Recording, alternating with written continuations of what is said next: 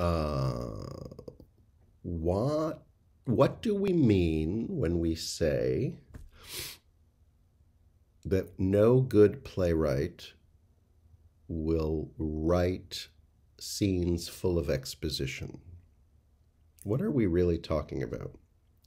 What we're talking about is two characters in a scene who both share some history or know something. They both know this something is true, but the audience doesn't know it. And so the playwright just puts information into people's mouths.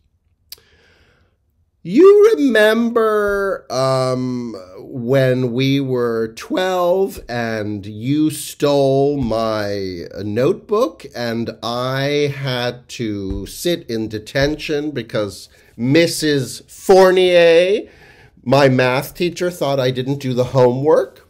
Okay, that whole thing that I just said, I was talking to my sibling. My sibling, she knew the whole story, of course. We were both there.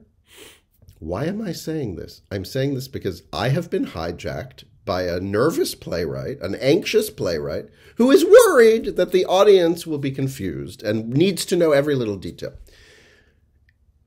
Generally speaking, this is always true in the theater. When we sit in the dark in the audience, we are first and last interested in the emotional truth of the dynamics between individuals, between characters. So I am more interested in tracking the emotional truth of whatever's going on between these two people than I am in knowing, was it Tuesday or was it Wednesday when the betrayal happened? I don't care.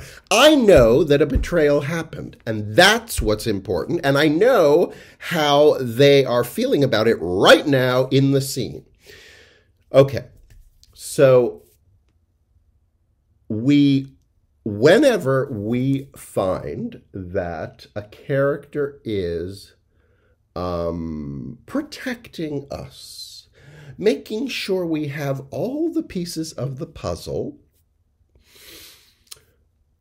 we are in danger, because part of the experience of being in the audience is participating by putting together the pieces of the puzzle.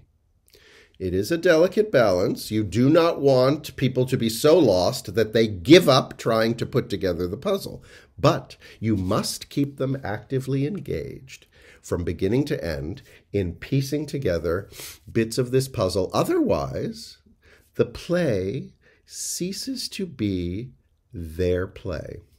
And our goal should always be that the audience believes that we are helping them and they are putting together a story that is unfolding in front of them, and that they and they alone are putting it all together.